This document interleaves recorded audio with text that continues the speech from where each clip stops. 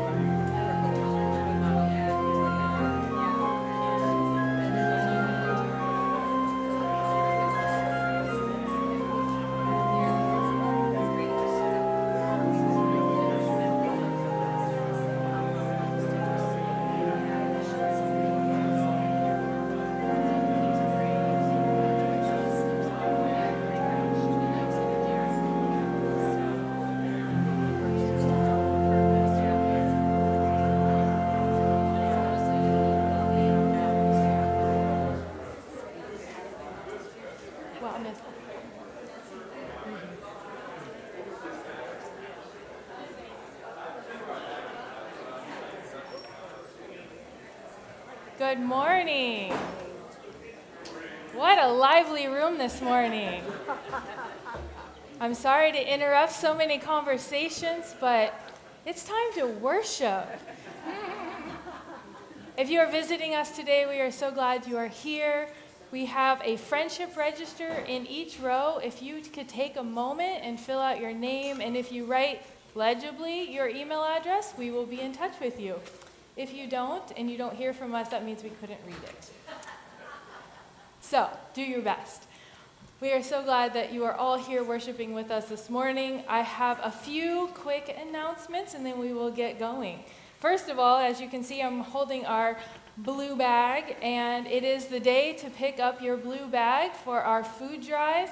Bring it back next Sunday, full of goodies for the Coconut Grove Crisis Food Pantry, and we will get it all delivered over there. Next week is also the collection for the This and That shop, so if you're doing that spring cleaning, bring your stuff over in front of McNaughton Hall, and we would be glad to take it off your hands. Also, next Sunday, it's a busy Sunday. I'm just going to set this down. We have a planned giving workshop that is right after worship over in Plymouth Hall. There are goodies. You can come and learn all about how you can leave a legacy here at Plymouth. So we invite everyone to come over. It should be a very interesting conversation led by Lou Nostro. So, also, a couple other things. Yesterday we had our second annual golf tournament, and we can see our trophies over here, and I just have to say thank you to all who participated. Thank you to all of those, especially Nick Smith, who I know is on a cruise right now, but getting some much needed rest, for all of the hard work putting that together, and a little bit of a quick moment of congratulations to our defending champion, Donna Fales, who was also nice enough to remember to bring these for me, since I trusted her to remember them more than I trusted myself today. So thank you, and congratulations. Our youth group, we have both middle school and high school youth group tonight. We are going to be doing a service project where we are going to be putting together welcome bags and summer bags. And so we will meet in Davis Hall. We would love to have middle school at 5, high school at 6. And finally, my last big push announcement is for our summer high school youth mission trip. We have a hard deadline of tomorrow. Unfortunately, we planned this kind of late in the game since I had just started this last August, but we are excited to be going to Orlando. And so if you are currently in 8th grade through 12th grade, we would love, love, love to have you join us June 9th through the 14th. We're going to go up to Orlando. We're going to serve with Serve Orlando, doing lots of different things. So we will be working with kids, or in a garden, or painting a house, or serving in a soup kitchen. It's going to be a great experience for all who go. So see me or Moira if you have any questions. Text me, call me. Registration deadline is tomorrow. All right, on that note, let us switch gears. Let us take a deep breath. Let us be in the spirit of worship, inviting the Holy to be among us. Let us worship together.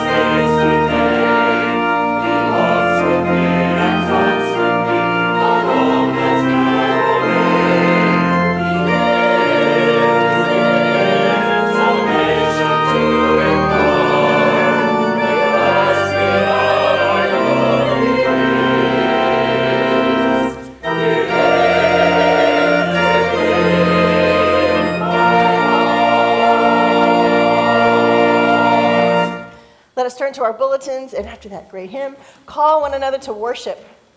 Come into God's presence with songs of hope. Let us sing of God's saving grace. God's promises are steadfast. Be strong and take heart. Let us worship the Lord. Please be seated. Let us join one another in our prayer of invocation and our Lord's Prayer. Lord of life and light, your will for us is gracious. You know our fears. We seek assurance of your grace. We long to trust deeply in your presence. You have promised to abide among us. As we worship, may we open our hearts and abide with you. May we not only see your goodness, but nurture and share it with a wounded world. We ask these things in the name of our risen Savior, who taught us to pray, saying, Our Father, who art in heaven, hallowed be thy name. Thy kingdom come, thy will be done, on earth as it is in heaven. Give us this day our daily bread, and forgive us our trespasses, as we forgive those who trespass against us. And lead us not into temptation, but deliver us from evil. For thine is the kingdom, and the power, and the glory forever. Amen. First lesson this morning is a responsorial psalm. And I think all you had to do was watch TV last night while you were making dinner. And we can feel besieged that there is so much turmoil and conflict and wickedness in the world. And yet we are called to be people of hope and use the words that Jesus says in our text this morning, saying, peace be with you. And that peace comes often at great cost. So we turn to God when we are in these places of turmoil. So I invite us together to say this psalm as a reminder that yes, there is turmoil in the world, but so is God. Psalm 27, selected verses. The Lord is my light and my salvation. Whom shall I fear? The Lord is the stronghold of my life. Of whom shall I be afraid? When the wicked advance against me to devour me, it is my enemies and my foes who will stumble and fall. Though an army besiege me, my heart will not fear. Though war break out against me, even then I will be confident. One thing I ask from the Lord, this only do I seek, that I may dwell in the house of the Lord all the days of my life. Hear my voice when I call, Lord. Be merciful to me and answer me. My heart says of you, seek his face. Your face, Lord, I will seek. I remain confident of this. I will see the goodness of the Lord in the land of the living. Wait for the Lord. Be strong and take heart, and wait for the Lord. The word of God for the people of God.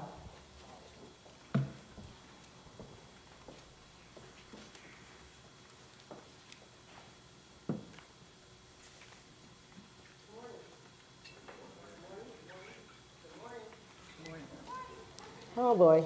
Oh, there we are. Okay. I was like, me and microphones are not getting along here lately. I invite my young friends to come and join me up front. Don't be shy. Come on up. Come on up. We're going to talk a little bit. Well, here comes someone not being shy. Woo! Let's go. Oh boy. So much energy. Give me some of that. Look at our new shoes. You got some new shoes? Great. Yeah. Awesome. Love them. All right. I was thinking, I was like, this job of being faithful and believing in God, this is hard work. This is not an easy thing. And then as a teacher and as our preachers, it's like we're trying to help you make sense of all these words and things that we find in the Bible. And what does it mean, and how is that going to help you learn and grow? Well, one thing I thought about is that we have all these people out here. Look at all these people out here. They all have a story. Something happened to them in their life, and then they had this spirit that was within them that we call God, right? That helps them get through it. helps us face whatever it is that we think is about to happen, right? So this morning, I was looking through our bulletin, and there were a couple of words that jumped out at me. One is this word salvation.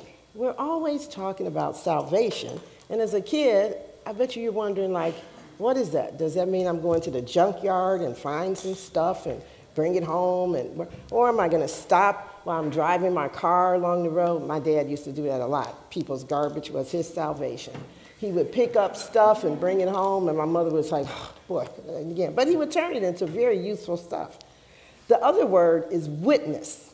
Witness. Now, you might not, I know you guys play some games sometimes about witnessing, maybe, but like to be a witness is like to tell the truth, right? To tell about something that you saw, something that happened.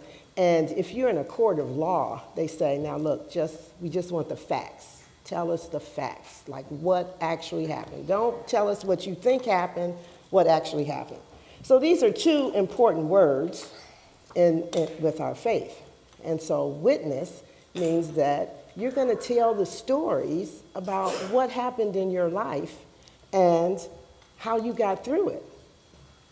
And sometimes, maybe it was a sad thing that you got through, or maybe something very happy, oh wow, I was praying that I would make the soccer team, and oh, I made it, I'm so happy.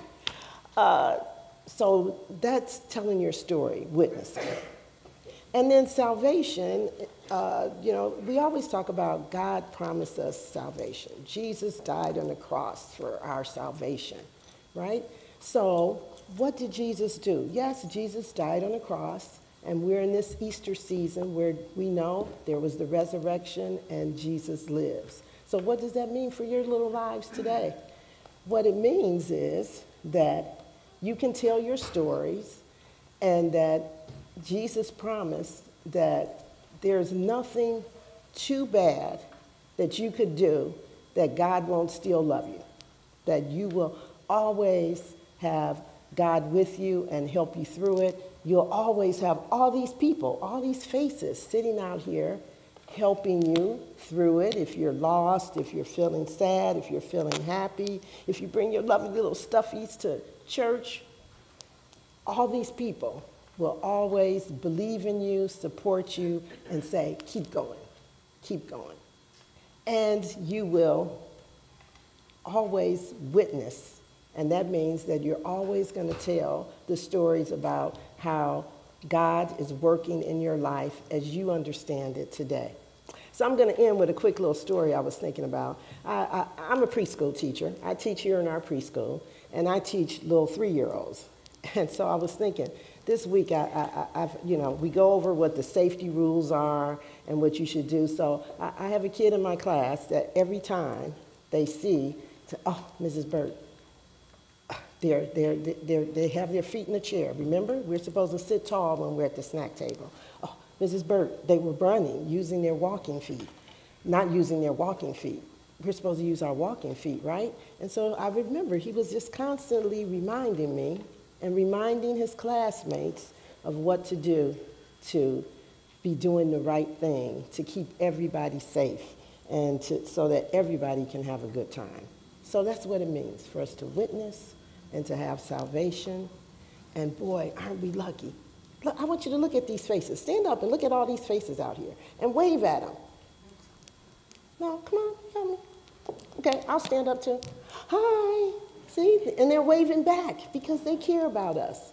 And they're going to tell us the stories, and they're going to be our witnesses, and we're going to be their witnesses. Let's say a little prayer before we go off to nurturing faith. Gracious God, we thank you so much for teaching us these words, witness and salvation. And as we grow, we will learn more and more of what they mean. And we thank you for all the people sitting out here who will help us keep those promises that we try to make to be kind and helpful to one another. Amen. Off to nurturing faith.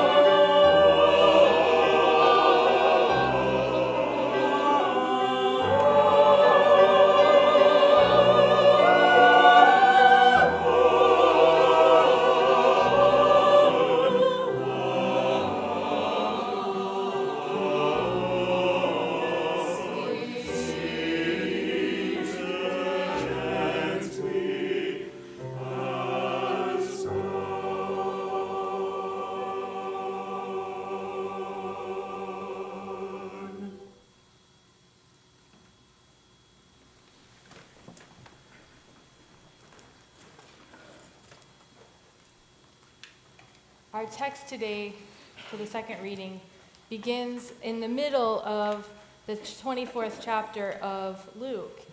And right before this, there had been an encounter with Jesus by two followers along the road to Emmaus, where Jesus appeared before them. And so where we pick up in our passage today is that a group of 11 disciples and some others, and then these two unnamed followers are talking about what's been happening. While they were talking about this, Jesus himself stood among them and said to them, "Peace be with you." They were startled and terrified and thought that they were seeing a ghost. And he said to them, "Why are you frightened, and why do doubts arise in your hearts? Look at my hands and my feet, see that it is I myself, and touch me and see. For a ghost does not have flesh and bones, as you see that I have." And when he had said this, he showed them his hands and his feet. And while in their joy they were disbelieving and still wondering, he said to them, "Have you anything to eat?" They gave him a piece of broiled fish, and he took it and he ate in their presence. Then he said to them, "These are my words that I spoke to you while I was still with you, that everything written about me in the law of Moses, the prophets, and the Psalms must be fulfilled." Then he opened their minds to understand the scriptures, and he said to them, "Thus it is written, that the Messiah is to suffer and to rise from the dead on the third day, and that repentance and forgiveness of sins is to be proclaimed in his name to all nations, beginning from Jerusalem. You are witnesses to all of these things." Let us pray. Gracious God, As we reflect on your word, open our hearts so that we might embrace your call to us. Guide us to live out your gospel in all the ways that we are meant to. We pray all of this in your holy name. Amen. Imagine with me for a moment, it has been a long and stressful week. I'm sure none of you have ever experienced that, so I know you're going to have to dig deep to understand this. All you want is the weekend, and it's finally Friday night, and you want to go home, kick back, and relax. But suddenly, at the last minute, you realize you are supposed to be headed to a dinner party. You're tired and not really in the mood for it, but you pull yourself together and you head out. Even though you aren't excited about being there, you arrive at the party and you begin to work the room, catching up with friends and people you know, trying your best to make the most of a night out. Suddenly, an unexpected guest walks into the party, and there is almost a collective gasp in the room at the shock of it. This is not just any guest, but this is one that you have followed on the news for weeks and months. Their trials and triumphs feel as close to your heart as your very own. You can hardly believe that you are in the same room. You are so grateful you went out tonight. In fact, if you weren't there witnessing this with your own eyes, you might not believe it even happened, that they even would walk into a place where you might be. I imagine this scene to be much like what the disciples' gathering must have been like. They're exhausted. It's been a long week. There's been a lot going on. And now they're hearing about all these things in the whirlwind of events that have unfolded. Jesus' death, his resurrection, reports of an empty tomb, and now there's whispers that he's been showing up along the road, meeting people. I can imagine that would be a little bit surprising, exhausting, and daunting. And then, all of a sudden, in the midst of their conversations, Jesus appears at their little party, at their little gathering. And they too are rather shocked. In their initial shock and joy, it echoes around the room. It's almost funny. They should have probably been expecting this. And Jesus realizes that they're stunned and tries to soothe over the startle in the room with his words. Peace be with you. Still in a bit of shock, the disciples instead think they're seeing a ghost. They're really good at that doubting thing. Well, recognizing their doubts and seeing the fear on their faces, Jesus decides that maybe if he lets them touch him, they'll suddenly believe that it is indeed him standing there. But as always, it takes just a little more convincing. And so now, to prove his full humanness, he asks for something to eat.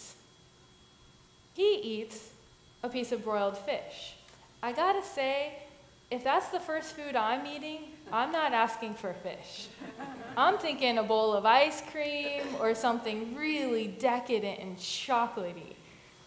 But hey, to each their own. Regardless of the food choice, by eating, he is trying to bridge this gap between divine and human, between death and life, that he is really sitting right there among them.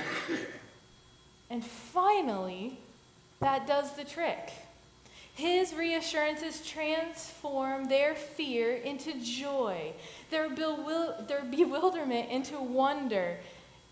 And that, my friends, sets the stage for the next part. You see, there's a big reveal at the very end of this passage, a mission that he's been sort of waiting to throw at them.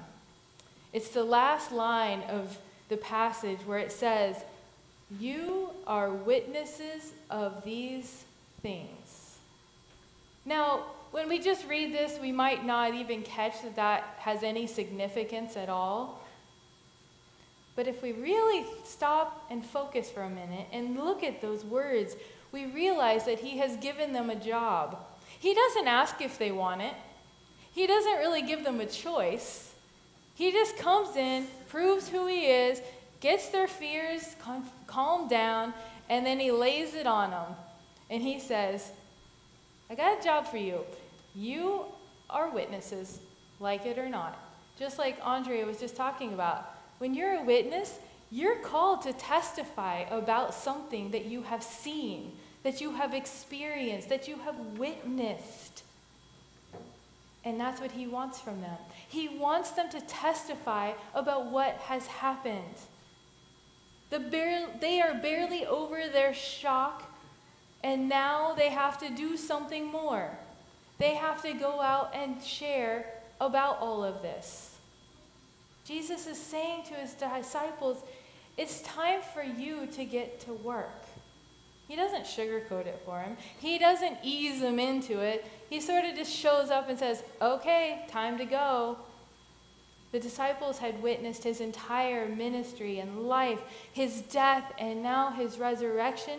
And after all of that, with barely a minute to catch their breath, it's time for them to go tell the story. You have watched, you have listened, you have journeyed with me, and now it's your turn.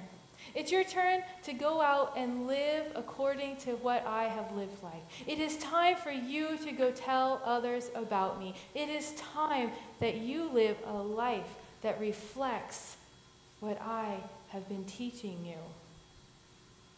It's go time. Author J. Randolph Taylor, in the book, The Most Important Thing, I want to quote this one little piece of his book that he says, without the resurrection, there would be no story. The evidence for the resurrection is not just an empty tomb. The real evidence is the women and men who meet the risen Christ, who witnessed his resurrection within their own lives. None of the New Testament would have been written, shared, or preserved apart from that. They remembered, thought of, loved, and wrote about a Christ who was dead and is now alive. The encounters the disciples had with Jesus changed them. It was transformative. Life could not just go back to normal after that. It's not like you can just see something this amazing and then just go, yeah, I'm going to go home and watch a rerun of Friends or something. It's not how that works. We are changed. It seeps into us. And so they did exactly what Jesus asked. They got to work telling others about it. We know this because we're sitting here right now talking about it. We have read about it. We have heard about it because they did their job. We know Peter, who was once a simple fisherman, transformed into a bold preacher. We know that the disciples went on to tell the story, and from generation to generation, it was passed down to this moment where we're standing and sitting right here. It doesn't stop there, though. We, too, are witnesses, and we, too, have a job to do. We have work ahead of us. We know and have read all the stories of Jesus' life and ministry. We know of his death and resurrection. We know all of it through the eyes of those who came before us. it's not enough that the tomb is empty. It's not enough for us to proclaim on Easter morning, Christ is risen, and then go back to normal life. We too have been changed. We too have been transformed because of who Jesus was and what he did for us. And now we have to be witnesses, like it or not, just like the disciples. Now I know as I was listening to Andrea do the children's moment, I kind of peeked at some faces. And when we hear the word witness, I think we get a little uncomfortable. We kind of bristle against that because it either one means we're going to court, and that's probably a little scary, at least for everybody that's not a lawyer in the room. And we've also kind of gotten a bad taste in our mouth about the whole concept of witnessing to Christ. Well, the word has gotten a bad rap because we witness all the time, whether we realize it or not. We tell others about the things that we experience and the things that happen in our lives every single day. We tell others about our favorite vacations or even our favorite restaurants. We aren't shy about sharing our experiences on a mission trip or serving at Chapman or painting a house for Rebuilding Together. But when it comes time to talk about our faith, we get a little shy. We get a little timid. You see, we have no problem talking to friends and family or even the stranger sitting next to us on an airplane about a big life event that has occurred. A wedding, moving, having a baby, losing a loved one. Those are easy to talk about. But we get a bit tongue-tied when we have to talk about Jesus or church or our faith. But I'm here to tell you, you do not have to be a preacher to witness. You do not have to stand up here at this pulpit and give a sermon to be able to be a witness. You do not even have to go to a courtroom and sit in a stand and tell of Jesus there. You can do it in your everyday life, not with words, but with how you live. Our actions speak louder than our words more often than not. We don't have to be like Peter talking to the crowds.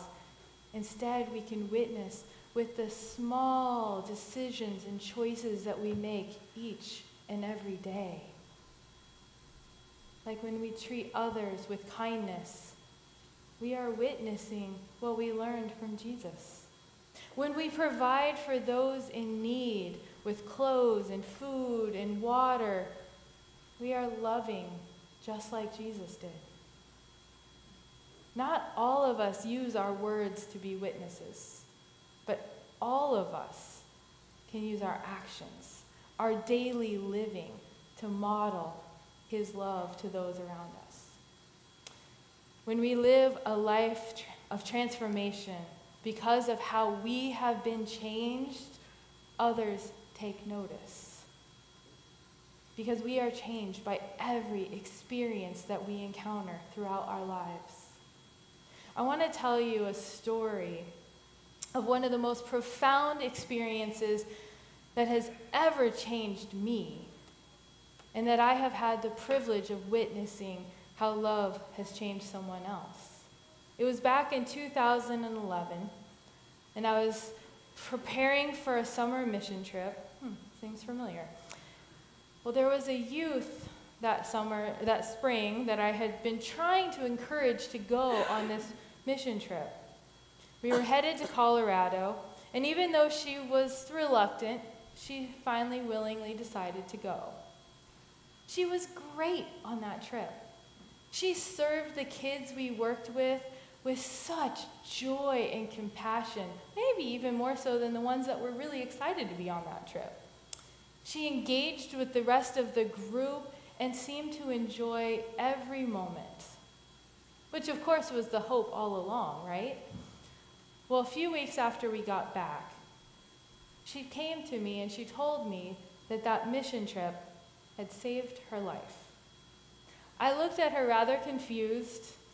I didn't know what she was talking about. So she went on and told me that she had been really struggling before that trip.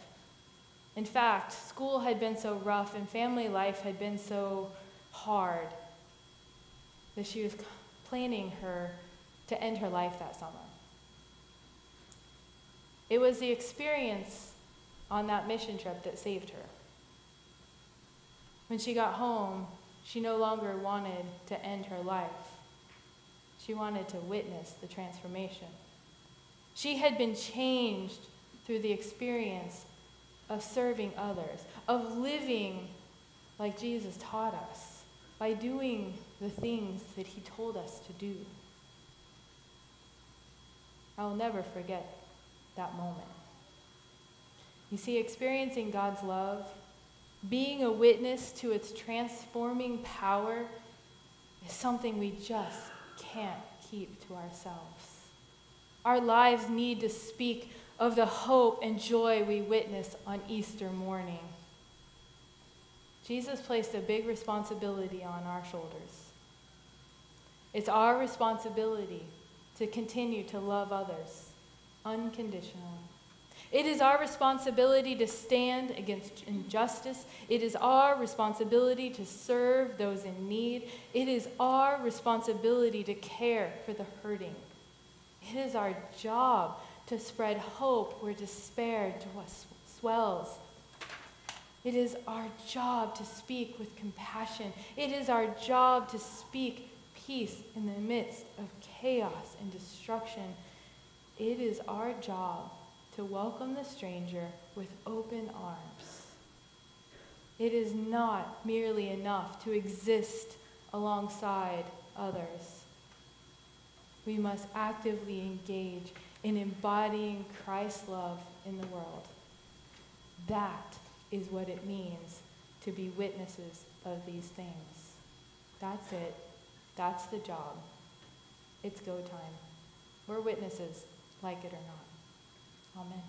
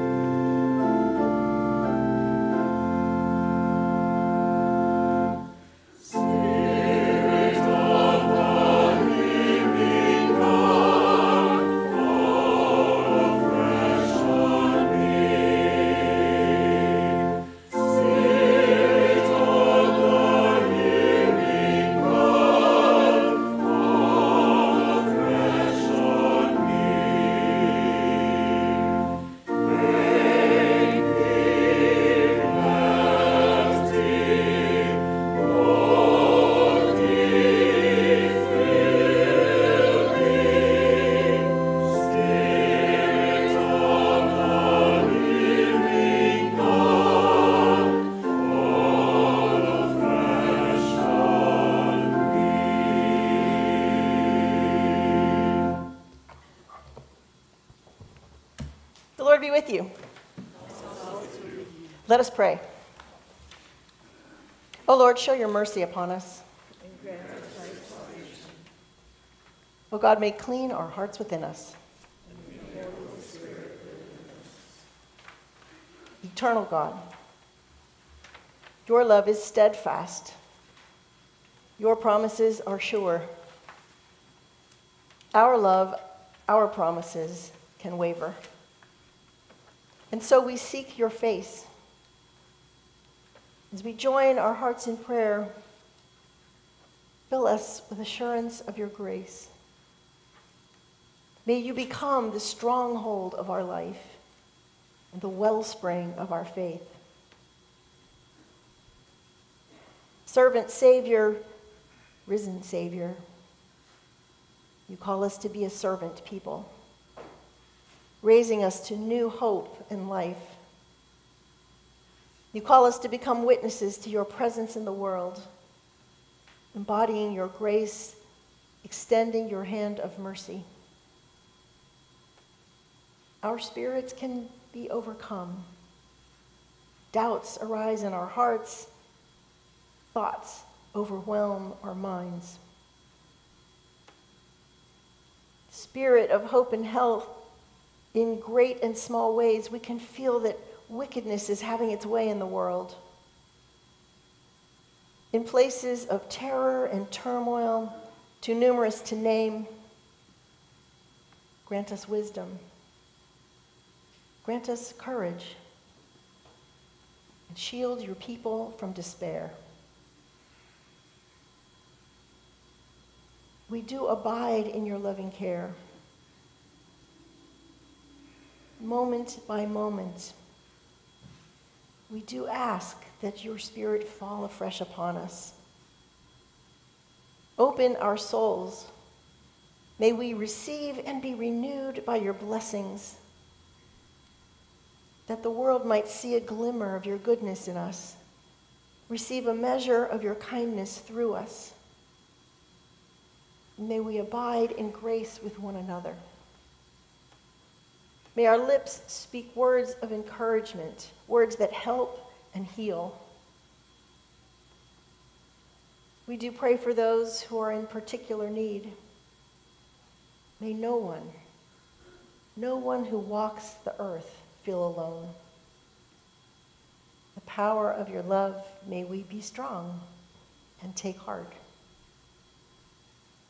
We pray for Angelica and William, Bruce and Martha, Terry, Christine, Mary Rogers and Linda Long, Barbara, Melanie, and the family of Tabitha Day. Living God, you are always near. Quiet our minds, that in a sacred moment, we might know what it is to stop and to wait upon you, and grant us deep trust.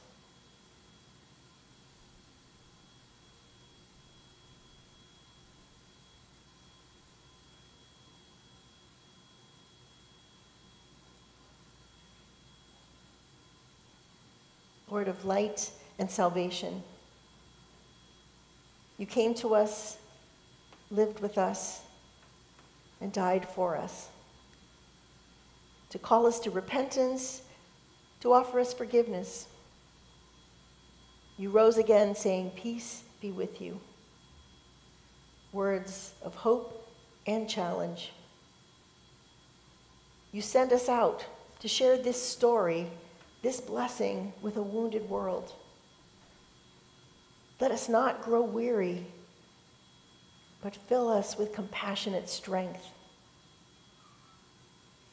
Each moment of each day is filled with possibility for good or ill. In all our variety, may we sing a new song for your people.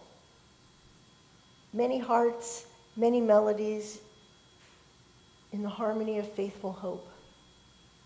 A communion of faithful hearts. A beautiful and sacred gift to you. Amen.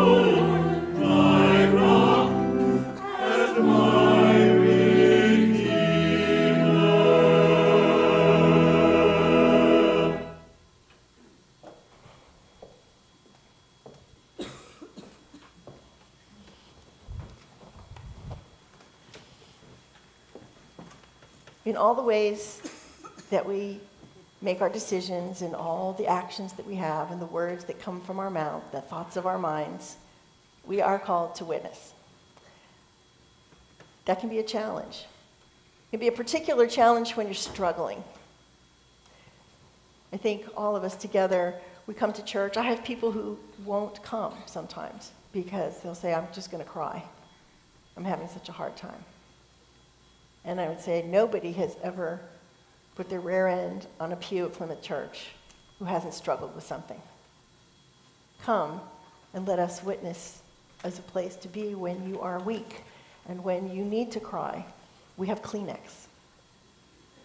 Being together and being a community where people who are struggling with something hard can come together and worship and hear you all sing for them. That is a witness. People in this congregation struggle. We talked the other day, the tour buses that come by and the people that get out to take the pictures, and they think, what a wonderful place. People in this church must just have such wonderful lives. I look out at your faces on Sunday, and sometimes it makes me want to weep when I know what's going on in your lives. The witness of being faithful people together is so powerful. That is one of the greatest blessings we can give to one another. What we get by that being that group of people where we can come and be weak is the power to be strong and to be compassionate and to reach out into the community. And we do that with our hands, and we do that with our gifts. The gifts we give are a witness to the people who can't be in here with us. Some of them are watching online. Some of them are just out there in the community struggling, and you know all the ways. You can read all the ways that we do that. It is in gratitude that we can put something in that plate, whether you've done it online or however you do it. That offering of physical, tangible hope is a great privilege to be able to offer. Gratefully, the morning offering will now be received.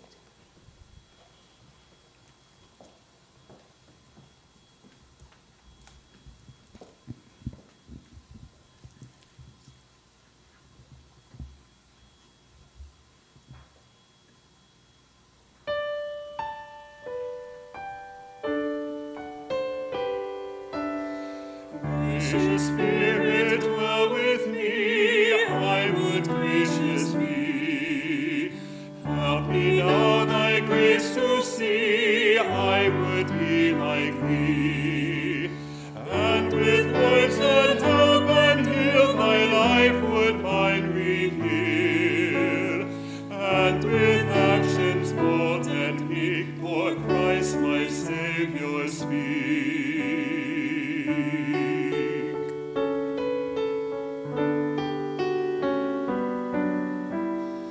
Truthful Spirit, dwell with me, I would truthful be. Help me know thy truth to see, I would be like thee. And with wisdom kind and clear, thy life in mine appear. And with actions brotherly, speak Christ's sincerity.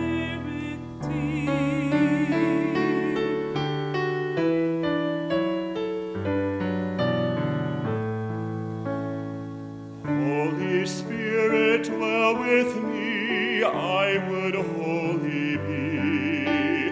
Show thy mercy tenderly, make me more like thee.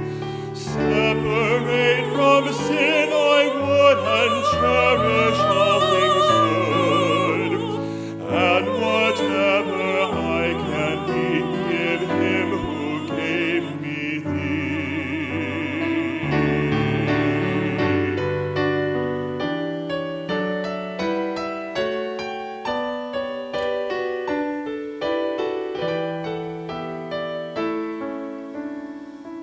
Mighty Spirit, Mighty Spirit, dwell with me, I would mighty be.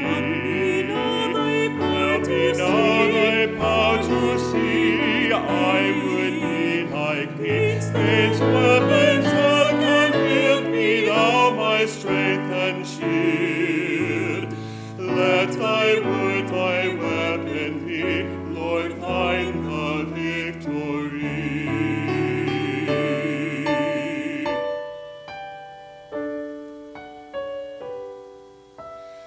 Gracious Spirit, dwell with me, I would be